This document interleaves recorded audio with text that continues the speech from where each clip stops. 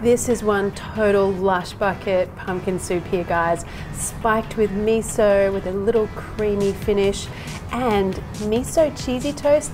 You bet, guys. This is my ultimate miso pumpkin soup.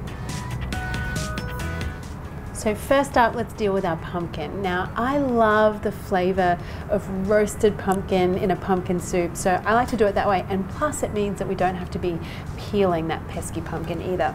So I've just got some baby butternut pumpkins here, and I just want to cut them in half.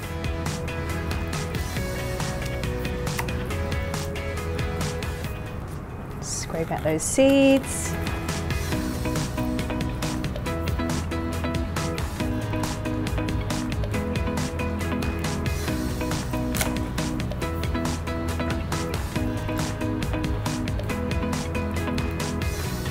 Pop them onto a tray lined with foil. Always with the foil. I hate to do the washing up. Now I want to roast my aromatics as well. I've got some garlic.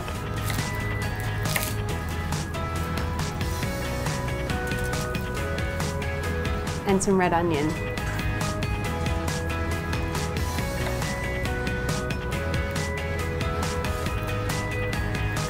Now the whole lot just gets drizzled with some oil and then sprinkle with some salt.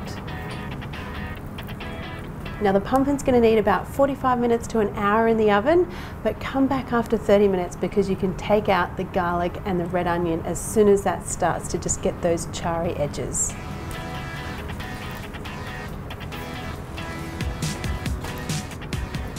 Okay, so my pumpkin is beautifully roasted. I've just let it sit for a little bit so it's cool enough for me to handle with my hands. And I just want to scrape the pumpkin into my blender.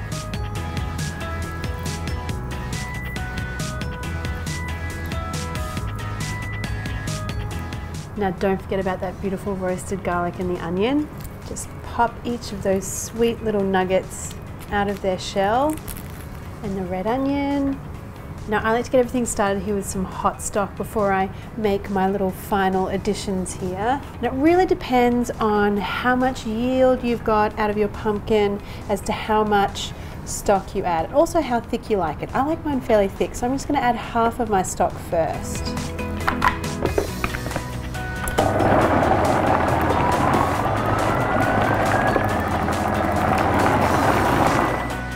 Okay, that is looking so thick and luscious and creamy. Might just add a little bit more stock for my liking. And now some extra little special bits here. I've got some miso paste, and this adds the most wonderful, savory, salty flavor. It really gives it a kick, and if you didn't know it was there, you wouldn't be quite sure what it is. It's like a little good surprise. And then a good pinch of some finely chopped ginger.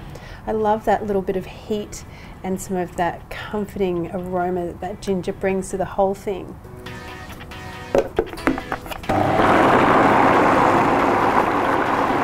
Now that is looking totally luxe, but don't go away, we're not done yet. We've still got to make our miso cheesy toast. So I've just got some nice sourdough bread here. I want some butter and a little bit of extra miso here. Now just give that a mix.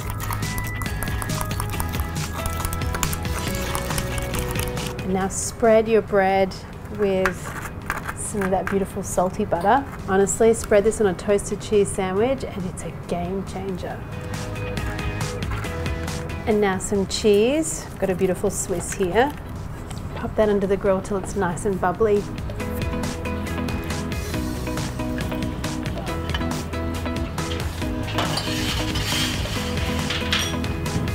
Now, our miso cheesy toasts are looking and smelling amazing. Oh, I'm such a sucker for cheese toast.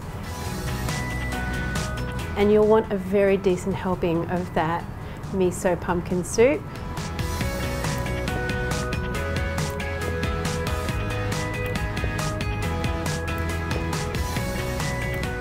And now my little extra bits and pieces at the end here. I've got some coconut cream, which adds just a delightful little creaminess to the end here. Still keeps it dairy free for those that need it. Otherwise, sour cream or regular cream is good here too. And now just a little sprinkling of black sesame seeds. Then I've got a Japanese chili spice mix here called sichimi togarashi, which I'm going to sprinkle on the top.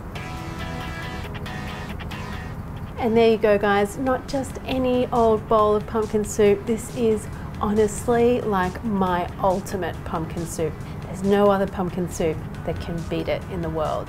Maybe. You guys tell me.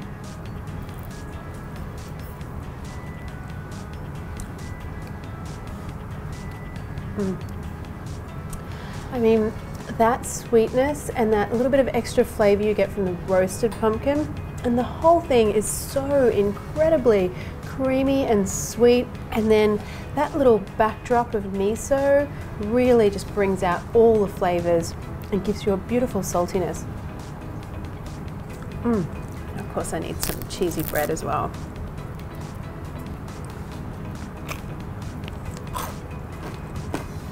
I am so much in heaven right now. Yum. Cheese toast, so good.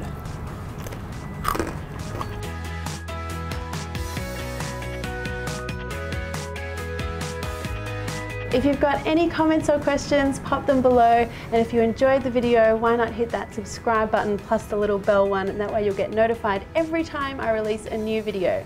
Thanks guys.